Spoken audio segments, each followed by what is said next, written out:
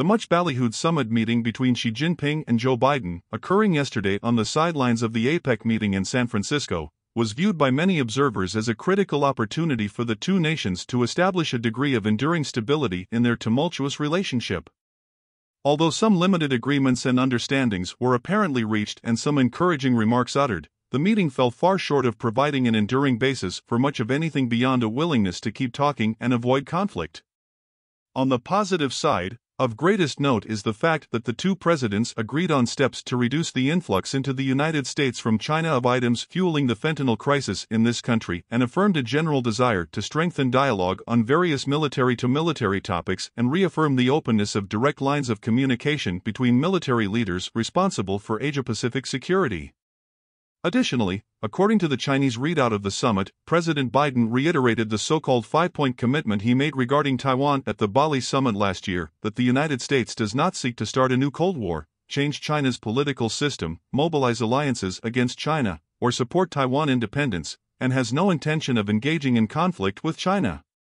While certainly helpful, such developments and repetitions of past statements do not appreciably stabilize the overall relationship in an enduring manner, nor, in the absence of such stability, create serious momentum for the creation of a substantive crisis communication dialogue between the two sides. Particularly worrisome is the fact that no progress whatsoever was evident in creating an agreed-upon vision and framework for the relationship that could provide genuine stability over time. Indeed, nothing that occurred at the summit has altered the fundamentally adversarial nature of relations, nor appreciably lessened the deep levels of mutual suspicion and uncertainty that plague it. For its part, Washington has made it very clear, in comments made before and after the summit by President Biden and senior officials, that it intends to remain primarily focused on improving its competitive capacities at home, pulling countries into greater alignment with the United States in countering China, and competing intensely with Beijing in a largely zero-sum struggle between democratic and authoritarian values, norms, and international structures. In this effort, achieving genuine, substantive cooperation in reaching a middle ground or compromise on key issues like the climate challenge, high-tech innovation, and developing more broad-based, inclusive economic and trade structures, is either dismissed by U.S. officials as unrealizable or having been tried and failed in the past.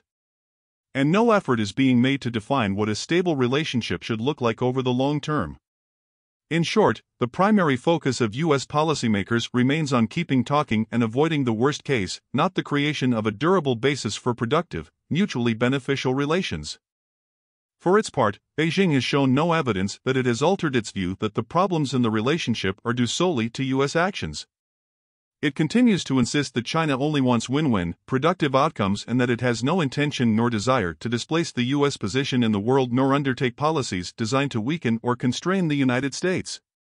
But this belies a determined Chinese effort to reduce international support for U.S. alliances, create alternative economic, security, and political structures to those led by the United States, and increase its military or quasi-military pressure on U.S. allies and partners.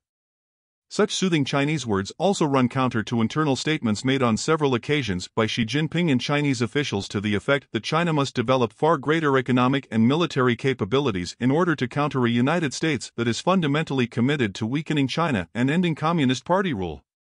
Whether precipitated by supposedly threatening U.S. actions or rooted primarily in pre-existing ideological views, or both, such Chinese behavior and attitudes will continue to validate, in the minds of many U.S. observers, the disingenuous nature of Chinese statements and the fundamentally threatening nature of the Chinese regime, and thereby continue to justify arguments for ever greater levels of deterrence over any meaningful attempts at reassurance on virtually any issue, from trade to Taiwan. Adding to the problem, the mutually reinforcing, negative dynamic still operating on both sides will no doubt continue to generate considerable fatalism among some scholars, political figures, and defense analysts who posit that greatly increased levels of military deterrence are needed to avert an otherwise unavoidable conflict, or that such conflict will ultimately prove inevitable regardless of how much deterrence is employed. From this perspective, the notion that Washington or Beijing can be reassured in meaningful ways on vital issues becomes largely moot. The most significant source of such pessimism is the specific dynamic regarding Taiwan, along with the poor state of crisis communication between Washington and Beijing. On the former issues, leaders in both countries publicly espouse, in rote terms, their commitment to the original bilateral understanding regarding the island that has kept the peace for decades, involving Chinese support for peaceful unification as a top priority and U.S. support for its One China policy. However, both sides have nonetheless steadily eroded the credibility of that understanding through both words and actions, to the point where such mutual assurances now carry little weight in either capital. As both sides fail to credibly reassure each other, the likelihood of an eventual conflict would increase. Nothing that Biden and Xi Jinping said at their meeting offers the prospect of altering this dynamic going forward, despite Biden's endorsement of the One China policy and his reported reaffirmation of commitments he made last year in Bali. Rather than clearly reaffirming and explaining the basic limits that will exist on U.S. relations with and support for Taiwan, central to the One China policy, and the absence of any deadline for Chinese efforts to unify with Taiwan, central to Beijing's policy of peaceful unification, the two presidents merely repeated past statements, while advising one another to stop provoking the situation.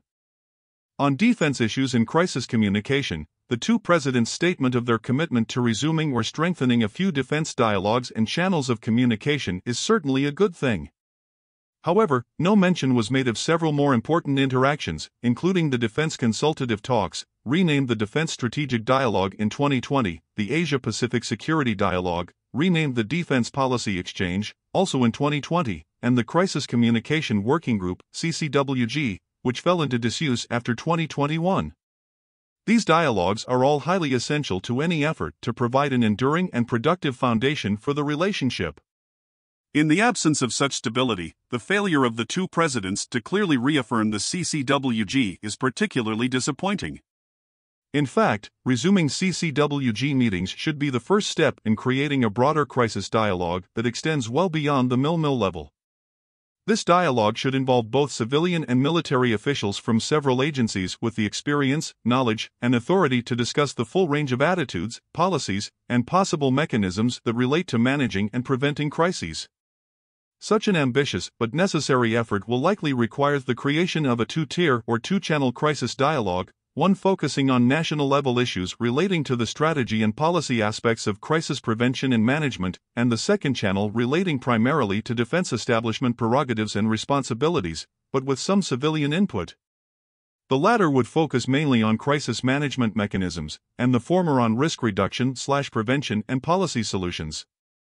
Creating such a structure will, in turn, require a willingness on both sides to recognize that they each contribute to the negative dynamic driving toward a crisis over Taiwan or some other bilateral political-military dispute, and that both crisis prevention and crisis management must be essential topics for discussion in any efforts to avoid confrontation and conflict. None of this was suggested at the Biden-Xi Jinping summit. Because of this failure, Beijing will likely continue to resist creating genuine crisis management dialogues and mechanisms, viewing them as a way for Washington to escalate its provocative, crisis-inducing behavior while avoiding an actual conflict. And Washington will continue to resist Beijing's desire to discuss crisis prevention, viewing it as a way for China to pressure the United States to reduce its support for Taiwan or its military presence in Asia. Overcoming this impasse will not be easy but could occur with the assistance of unofficial crisis dialogues held at the Track 2 or Track 1.5 level. Such conversations between former officials, scholars, and military officers, some in existence for years, can raise topics and present ideas and solutions that would prove virtually impossible at the official Track 1 level. But no hint of this was evident at the summit, or in subsequent remarks by lower-level officials. The Biden-Xi Jinping meeting was arguably a lost opportunity to open the door toward a more genuinely stable and productive long-term Sino-American relationship. At best, it has temporarily slowed the pace toward more contention and possibly conflict, especially over Taiwan. Lacking the will and political courage to take the hard, risky steps that could put relations on a sound footing over the longer term, the two presidents opted for small beer, in the form of a few soothing words and limited agreements. As a result, the relationship will likely continue to slide downward and remain prone to severe disruptions. Perhaps it is asking too much of the two presidents to take any risks in attempting to reach a more solid foundation, but the stakes involved suggest that they would be well worth taking.